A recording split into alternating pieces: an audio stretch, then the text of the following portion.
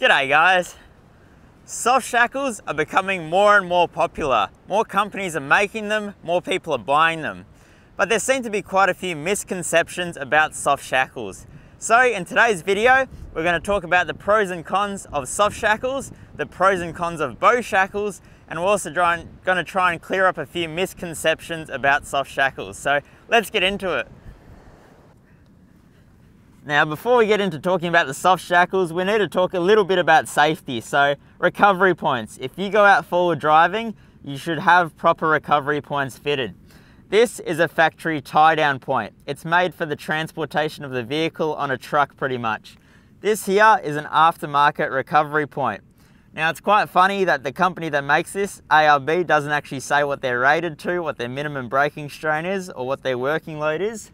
But they do say it is suitable for 8,000 kilogram snatch recoveries. So it's a fairly hefty point and it's definitely going nowhere. You should not use this. If you're really stuck and you have to use it, do everything you can to make as less friction as you can in the recovery. So move as much dirt, sand, mud from in front of the tires as you can, and anything that the vehicle's hung up on, just get rid of that as well, just to put as little strain as you can on this point. Alright guys, second thing, in any recovery situation, only use rated recovery gear. So this snatch strap here, 8,100 kilograms. That's the minimum braking strength of the strap. This tree trunk strap here, 12,000 kilograms. Now the other thing is you got to make sure that your straps are in good condition. Otherwise this little tag on the strap means nothing. If the stitching is coming undone, if there's nicks or cuts in it, it's not going to be as strong as it's meant to be. Now, to illustrate this point, I've got this piece of rope here. Now, this piece of rope is rated to 2.9 tons, or is it? Oh mate, look at that cut in the rope. So what's this piece of rope actually rated to? Well, it's rated to go into the bin. It shouldn't be used. That's pretty much what it comes down to.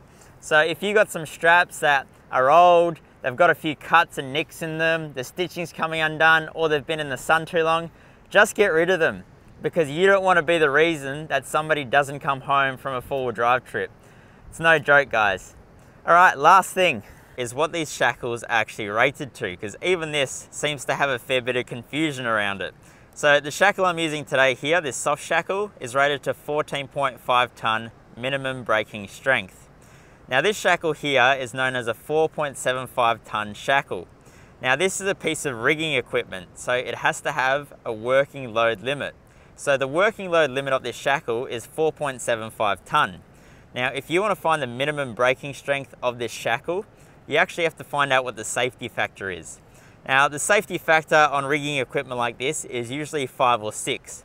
So to get the minimum braking strength, what you need to do is get 4.75 ton, times it by 5, which is the minimum safety factor for a shackle like this in rigging equipment, and then you end up with your minimum braking strength. So we end up at 23.7 ton. Now, these shackles can usually take a lot more than that, and if you guys want to check out a video of one actually getting pushed to its limits, Unsealed 4x4 did a really good video where they did a destruction test on a shackle like this, and I'm pretty sure it didn't break until 32 ton. So I'll put a link in the description down below for that video. So at the end of the day, this is rated to 14.5 ton. And in this video, we're going to say this shackle is rated to 23.7 ton. So which is stronger? Well, it's this one. All right, now let's get into the pros and cons of both shackles. Okay, one last thing that I did forget to mention is that soft shackles are just like bow shackles. They come in a variety of different sizes. A lot of guys that are into sailing actually use shackles, soft shackles, that are rated to 1 or 2 ton. Now then you have your recovery shackles for your four-wheel driving, 14.5 ton, you can get them to be 20 ton or 30 ton even. And it's the same with the bow shackle. You can buy these for 2 ton applications. You can buy them for 55 ton applications. Now obviously not all of the sizes are going to fit through your recovery points, but there is a stack of different sizes out there. So you can get shackles, soft shackles, that are stronger than this one that I have today. Let's talk about some of the pros and cons of the soft shackle. So these are incredibly lightweight, which is the best thing about them. If they go flying through the air in a recovery situation, they might hurt you, but they're definitely not going to kill you. The The other cool thing about them is they are very, very simple to use. You could almost teach a monkey to do that. The other cool thing about them is that since they are so lightweight, they actually float. So in a mud recovery or a river recovery, anything like that, chances of you losing one of these is pretty low. Now, let's talk about the downfall of the soft shackle. Just like any other piece of recovery strap, anything that's material in your recovery situation, it's prone to wear and tear. So virtually, our cars, four-wheel drives, have a lot of sharp objects on them. On the tracks, there's rocks and all sorts of things that these can rub up against. So they are very, very susceptible to damage. So you do have to be quite careful with them. Now, one thing that a lot of people are concerned about is the fact that when you use soft shackles on recovery points like mine here, they do have quite sharp edges. Now, the thing that a lot of people don't realize is that there's a really simple solution. Just don't use them. Use a bow shackle. Now, a bow shackle, you could rub this bow shackle all day long on this recovery point and it is not going to wear through, not like a soft shackle. So that is one of the biggest advantages of the bow shackle. And the thing is, as we've discussed, these are rated to 23.7 ton. So there is no way that this is going to be the first thing to fail in a recovery situation. And this is a rated recovery point. So if this actually failed in a recovery situation, there'd be a lot of questions asked about the company that made them. So you're going to be pretty sure that the company that made this recovery point put a lot of R&D to make sure that it can survive recovery situations. So using a bow shackle on a rated recovery point like this is absolutely no drama at all, because there's nothing that can really go wrong. As long as you put the pin in, there's only one way it can go in, it's not that hard. So there you go, guys, first pro of the bow shackle. Another pro of the bow shackle is the price. So I picked up this bow shackle from my local hardware shop on the way here.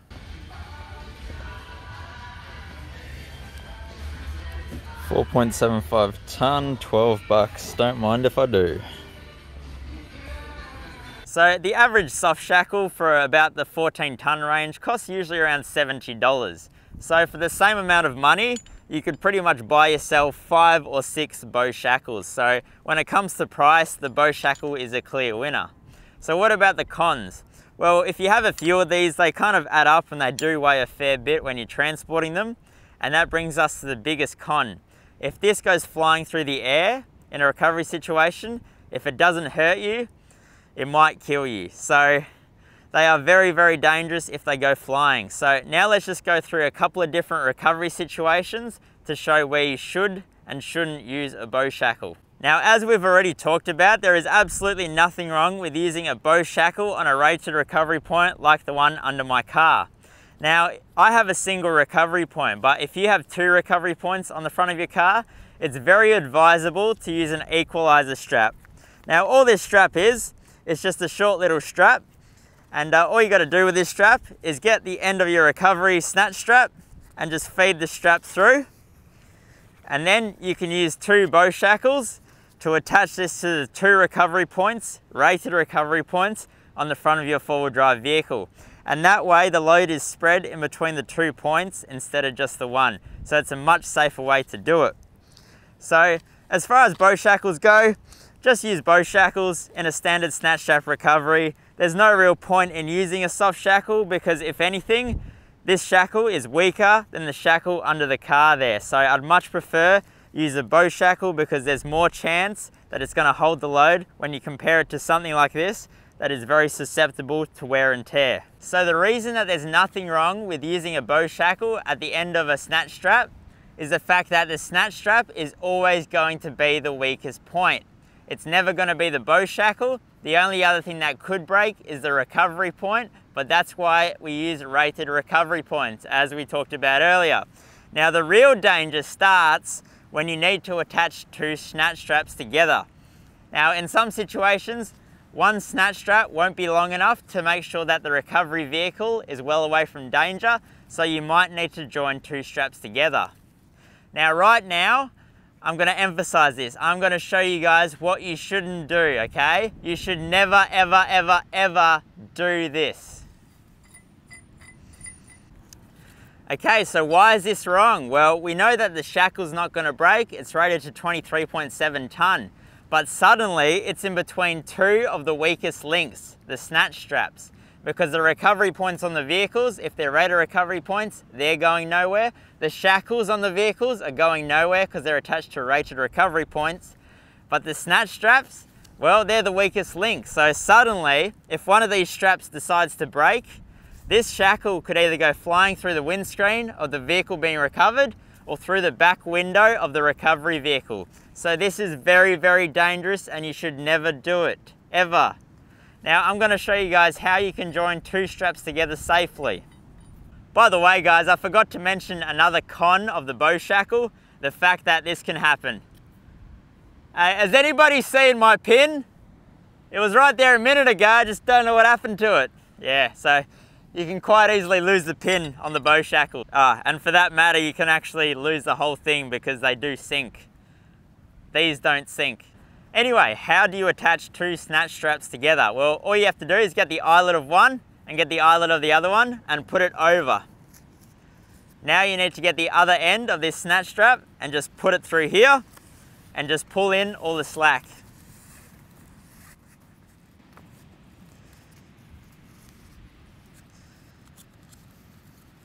Okay, so it should end up looking something like that. Now the thing is if you actually use the strap like this, you will never ever get these straps apart when they bind together under the forces of a recovery situation. So if you do manage to get them apart, chances are you actually damage the straps. So the best thing to do is to whack something in here that you can pull out later. They often recommend a magazine, but use whatever you got in your car. So in my case, I've got this brush. This brush is very lightweight. If it goes flying, it's not going to kill anyone and it'll be easy to get out afterwards. And then that way, when these straps bind, you can just pull the brush out and then you can just use the slack that was created from the brush being there to actually wiggle the straps apart. So never, ever, ever don't have anything in there because chances are you'll never get the straps apart. So you'll always have a double extension snatch strap. So this is really where the soft shackle comes into its own. There is no way that you can use a bow shackle to join two snatch straps together. While a soft shackle, these things are so light that if it hits anyone, it's not going to kill them. So these are very, very safe. So if you ever need to join two recovery straps together, you can use the method that I just showed you, or you can just use a soft shackle. And they're so easy to use, and bam, just like that, we've joined two straps together safely. So this is the only two ways that you should do it, either with the thread through method or with a soft shackle. As I've said, never, ever, ever use a bow shackle to join two snatch straps together. Now I've mentioned a couple of times that if one of these hit you, it's not going to kill you.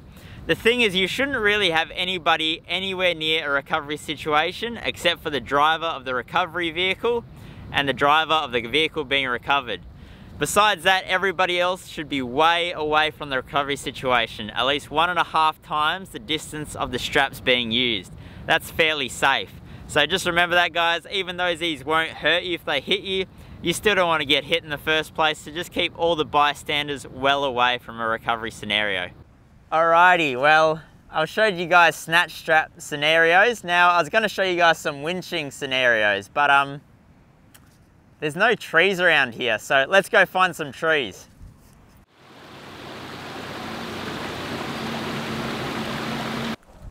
Alright, good news guys, I've found a tree. So I'm going to show you guys how to set up a winch virtually, and we're going to talk about the different loads on all of the equipment, and we're going to figure out where the weak points are.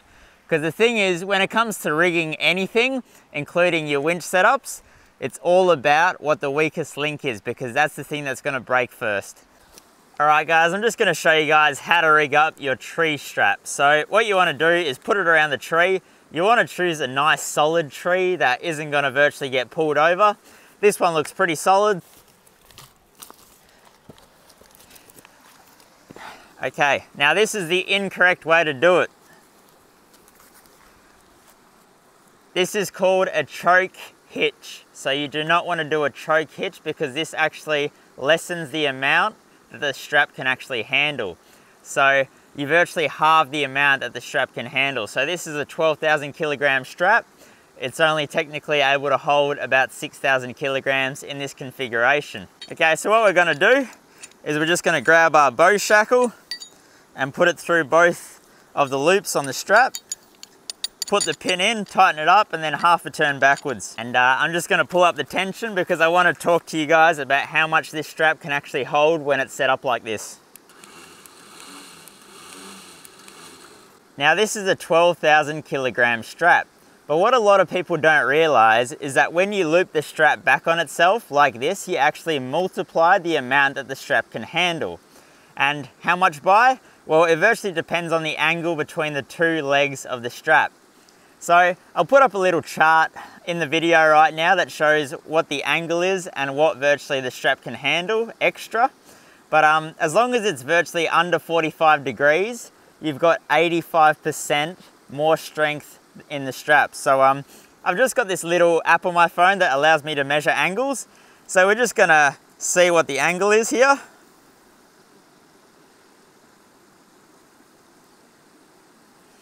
Okay, so right now,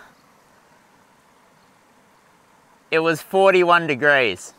So in between this leg of the strap and this leg of the strap, there was 41 degrees. So that's less than 45 degrees. So we know that the strap is 85% stronger. So all we need to do is virtually get our calculator out.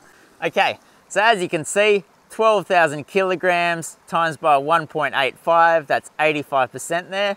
So we've got 22.2 tons.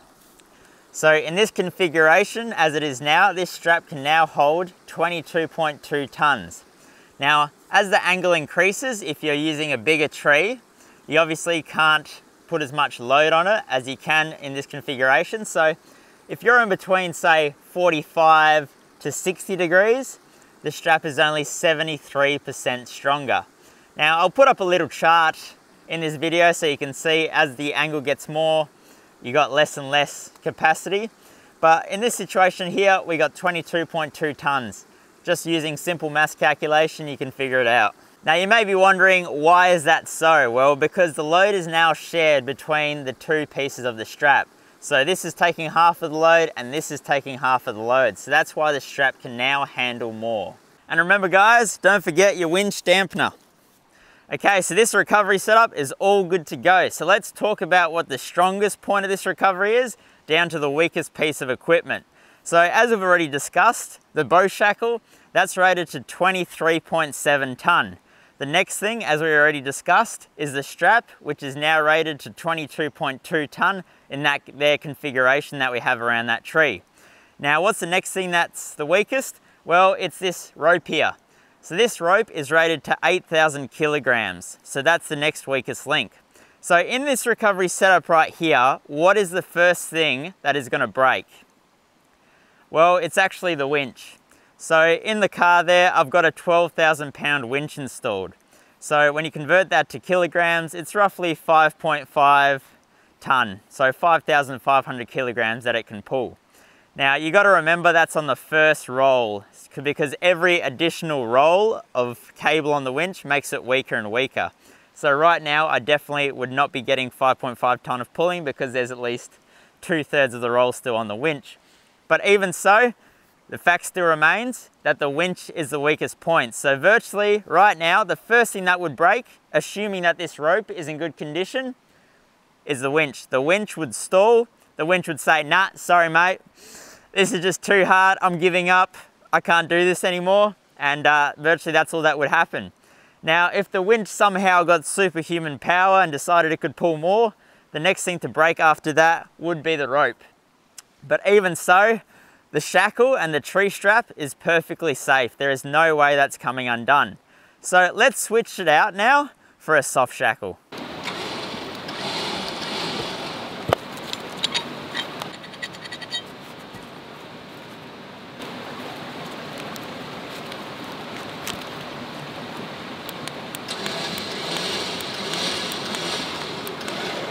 Okay guys, so exactly the same scenario, same setup, only we've changed the shackle for a soft shackle.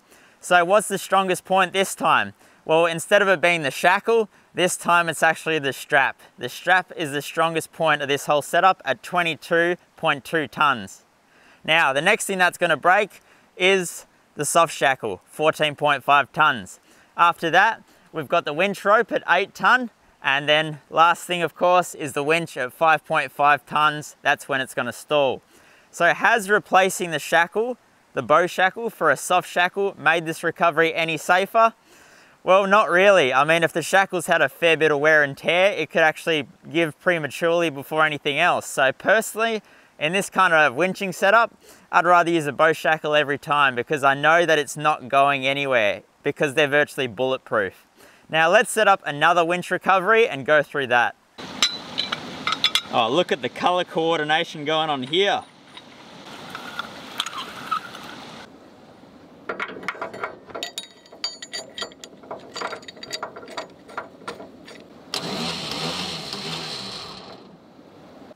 What we have here now is a 2-to-1 pulley system.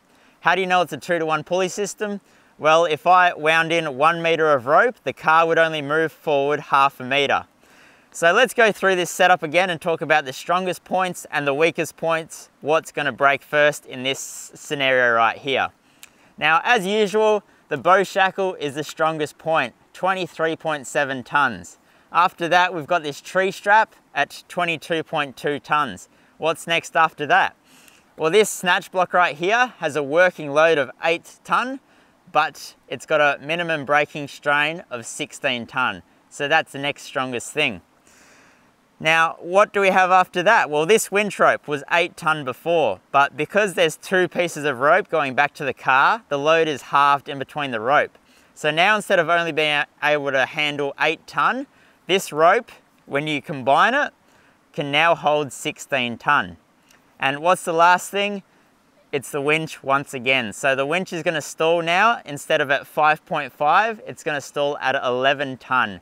So that's virtually this whole setup. The weakest link again is the winch, and after that we've got the winch rope. Now you might be wondering, what about the recovery point under the car? Well, that recovery point under the car is rated for 8,000 kilograms, 8 ton. But seeing as it only has to handle half of the load of this whole setup, there is no way that it's going to break before the winch stalls. So you don't really have to worry about it. Okay, so now let's change it over to a soft shackle and see about that.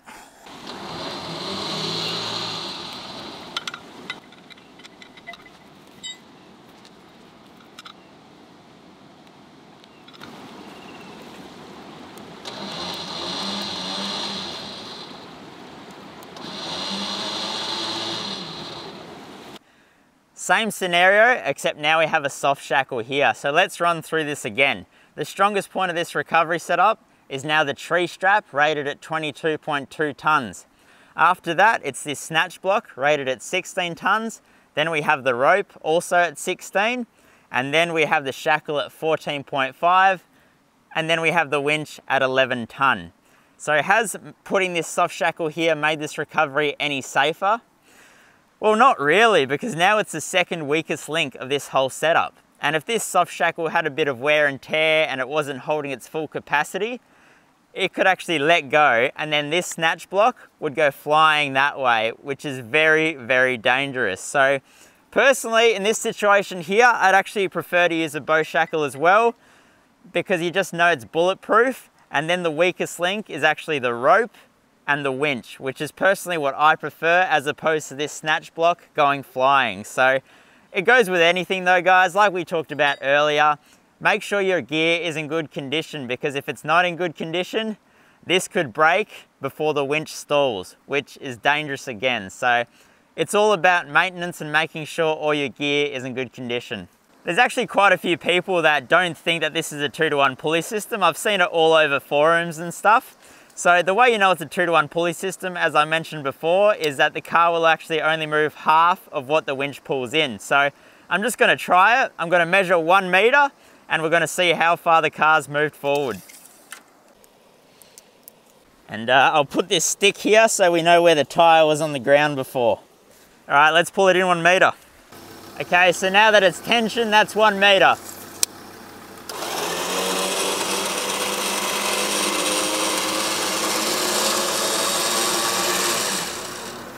So there is no doubt about it, the car only moved half a meter forward from where the tyre starts touching the ground, and I pulled in 1 meter of winch rope. So it is definitely a 2-to-1 pulley system.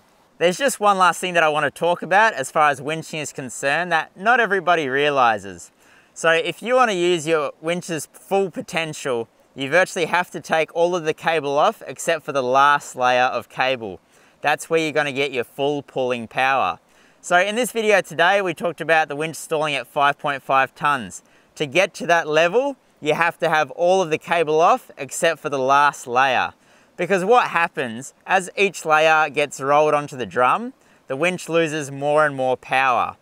So what that means virtually is if you're stuck and there's a tree that's close, if you're really stuck, the better thing to do is to go to the tree that's a bit further away that your winch rope can still reach to, because that means your winch is going to have more power because you would have used up more winch cable and there's less on the drum. Because as you can imagine, as more and more cable gets spooled onto the drum, the ratio of the pulley actually changes, which is why the winch loses power. So there's my final little tip for you guys. If you're really stuck, just maybe try pulling out a bit more cable. It might give you more power and help you get out of the situation that you're in. To summarize, soft shackle versus bow shackle, which one's better? Well, they both have their advantages and their disadvantages. You can't beat a soft shackle when it comes to joining two snatch straps together, and you can't beat a bow shackle when it comes to how hardy and durable they are. So I'm going to be keeping both in my recovery toolkit. They're both handy for different situations. Another thing, guys, make sure your recovery straps and gear is in good condition. It's very important. I know I mentioned it a few times in this video, but it is quite important. Besides that, get out there and enjoy the awesome forward driving that we have in this country. I hope you guys learned something in this video, and thanks for watching. We'll see you guys in the next one. Catch you later.